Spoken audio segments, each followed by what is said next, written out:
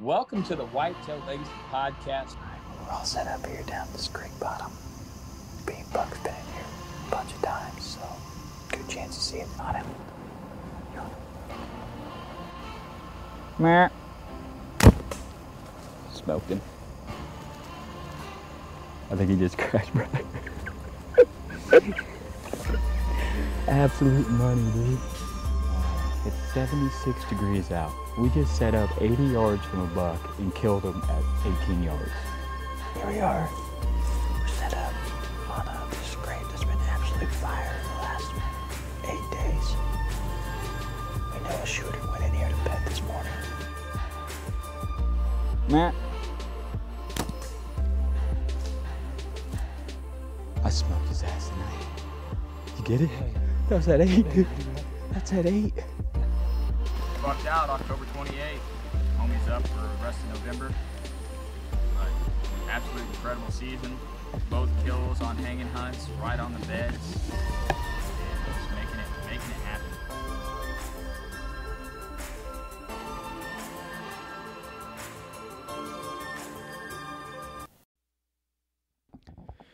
All right, welcome to episode 2 of the Rutcation podcast series, coming in your ear holes.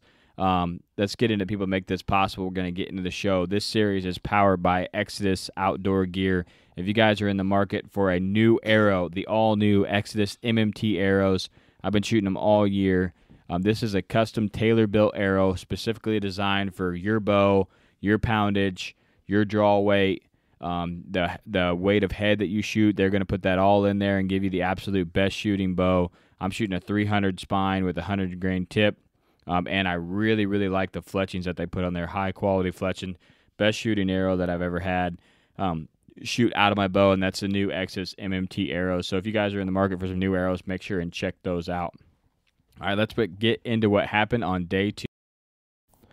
Welcome to the Whitetail Legacy Podcast, coming in your ear holes with episode 2 of the Rutcation series. It is October 30th. I went out this morning. This afternoon, I had trunk or treat with the kids. How was the trunk or treat, Rainer? Was it good? Mm-hmm. Was it good? Yes. He says it was good. Had to step out of the woods to handle that business. But today, I went back in on Boonertown, back in on Chips and Dip, hung back in on the cedar tree edge. Was hoping with this east wind that we have and that anything that wanted to scent trek that whole entire property with the east, it could work that cedar tree edge, and there was a fresh scrape there that they've been working. They've worked it in the past. I got in real clean today. I was already set up, got in there probably 25 minutes before shooting light, set up, and probably sat there for 20 minutes, let it get good light, and then I rattled. And right when I rattled, a buck was there within 10 seconds. He must have been very close in that grass, and I couldn't see him. But just a good 3-year-old deer. That's the cover art of the podcast if you want to get a pic of him. He's a 10-pointer with a base kicker, heavy beamed, but just a real good 3-year-old looking deer. He hung out there for a couple minutes, worked down, and then he actually J-hooked into a little bedding spot. Watched him work upwind, make sure it was safe, and then go back into that bedding, and then he never came out of that. So he was probably bedded by 8:30, 8:45, and never did come out of that bed. For tomorrow, I did pack everything out. Like I said, this afternoon I had trunk or treat. So we went to 4 trunk or treats. Got a bunch of candy. I'll be eating candy out in the woods for sure. But to go back to what I plan on doing tomorrow, Trailer Park, my urban deer, he showed up this afternoon coming out of the doe bedding area right after dark. And then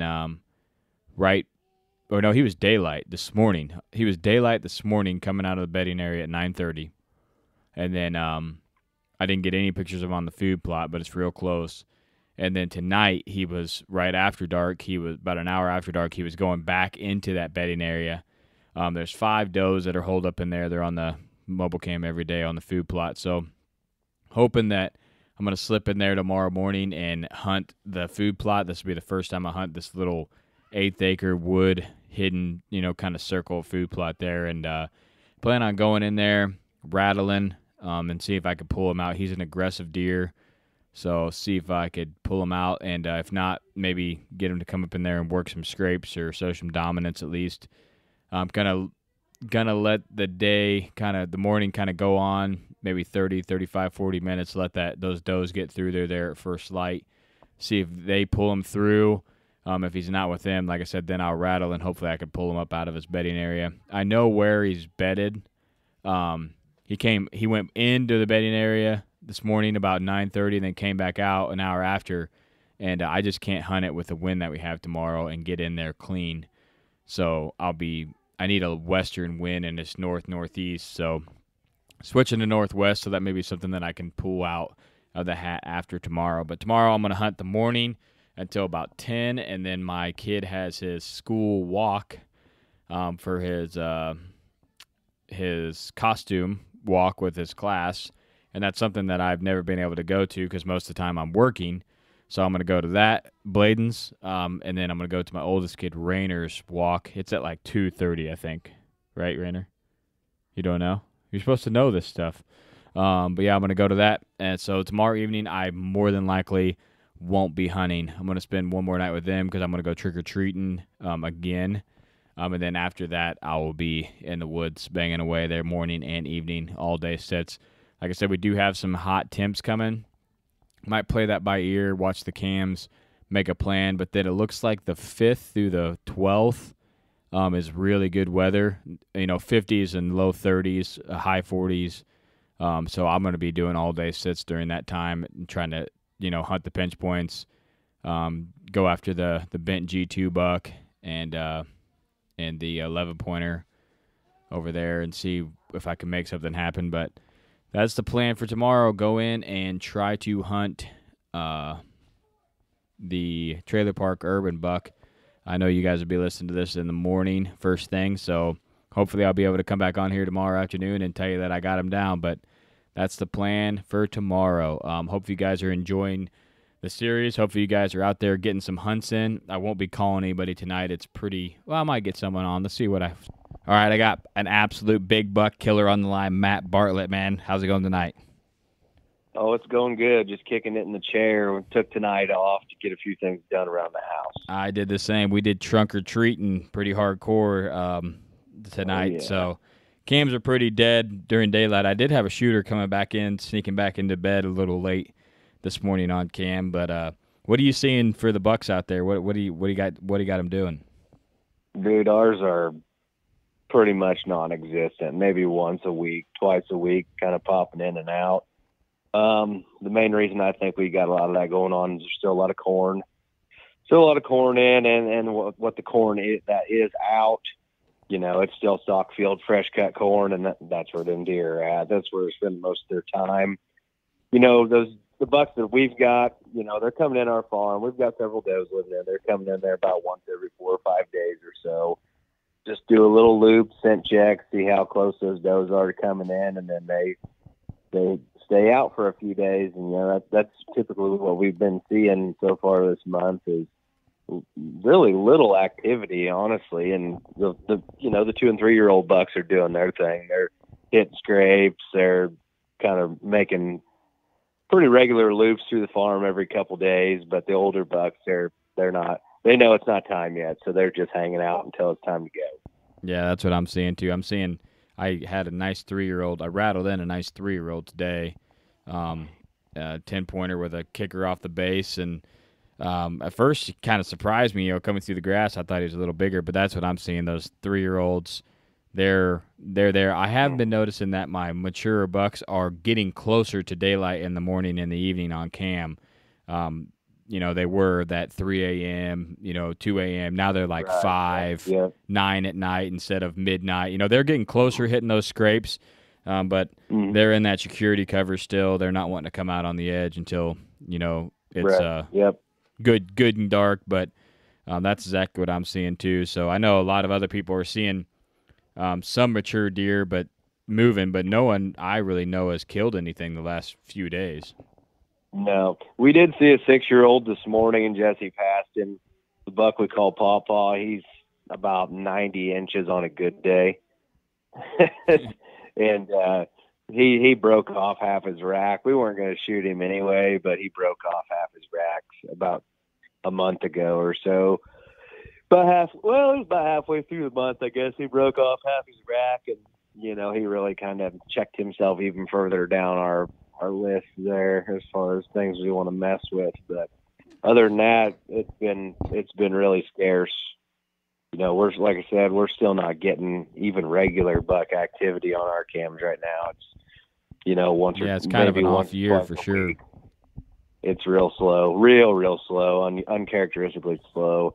But hopefully this week with the warmer temps coming, these farmers will get in their fields, get all their corn out, and the guys that do like to get their stuff plowed, hopefully they're going to be getting finished up, and all the neighboring properties, aside from ours, will hopefully get plowed under, and that'll kind of push those deer. Yeah, push them in there for sure. A little bit, get in there, because I don't foresee our 70 acres of corn getting picked for probably another 2 weeks tops, maybe 3. So we'll be doing all right once those deer kind of are forced to come in there, I guess. We're going to know a lot more here in the next 5 to 7 days, I think. Obviously with the rut kicking off here pretty quick but I think after this little warm spell we're going to have this week, it'll turn on after it cools off next weekend. Yeah, I think so too. Just this, that's what I was saying before this. They got this heat coming. I'm going to play it by ear, whether I really, hunt all day or hunt evenings. The mornings are going to be where it's at. But then it looks like the 5th through the 12th, 13th, 14th there, going to have some, highs in the 50s, lows in the 30s. That's going to be some peak, some really good times to be out there. These bucks will be cruising good. So I'm kind of doing the same thing, monitoring cams, taking her easy, and preparing for the big whammy coming where I'm going to spend all day out there. But these 70-degree temps, it's hard to be out there. I tried it a couple years ago, and it's rough. And I was telling Jesse and Grant earlier today, I don't want to burn myself out too early. I'm off for 3 weeks. It's no sense in, going full steam ahead when I got 70-degree temperatures for the next 4 or 5 days. Yep. You feel like you're kind of like, man, I want to be out there, but it's better to knock some stuff out so when you need to be out there, you're not sitting there like, man, I need to get this done or I should have done that, and then you got that done. You're like, okay, I'm good for this whole entire week. I could rip because I plan on that, like I said, that 5th through the 12th there. I'm going to be hot and heavy out there all day trying to make it happen. But absolutely. All right, man. Well, I appreciate you coming on and letting the people know what you're seeing out there. I'm sure people are probably seeing the same things, but it's nice to hear a couple other guys that are kind of struggling as well. Not much of anything currently, but I expect that to change in about 4 or 5 days. All right, man. Have a good night. You too, buddy. All right, later. All right, well, there you have it. Not much out of me. Like I said, seen a 3-year-old, a couple does there this morning, and he's been going out, been seeing some 2- and 3-year-olds, few does, but the big bucks they're not on the does, not yet, and they're not really pushing it. Like I said, when we had some cold weather, it'd be different, but definitely go hunting if you can. You can still kill, but if you need to get some stuff done and you'd rather take that time in a few more days when it cools off and you get further into November, I think that's a pretty good idea to do. I took these 2 weeks of vacation all at once, so I'm going to try to capitalize it as much as I can, and definitely that next week going to be hitting her hard. But appreciate you guys tuning in all the way to the end. Like I said, I'm going to keep trying to bring on someone, a buddy of mine, someone in the industry that is out there hunting and see what they're seeing too, because it's crazy. One guy can have a really bad day and another guy could have an incredible day. But I'm going to go in there after trailer park tomorrow. When you guys are listening to this, I'll be in the stand, and hopefully I can put him down. Always try to do the right thing. Try to leave a legacy. You got anything to say, Rainer? Huh? No. No? He's feeding the fish behind me. All right, we love you guys. Appreciate you tuning in. We out.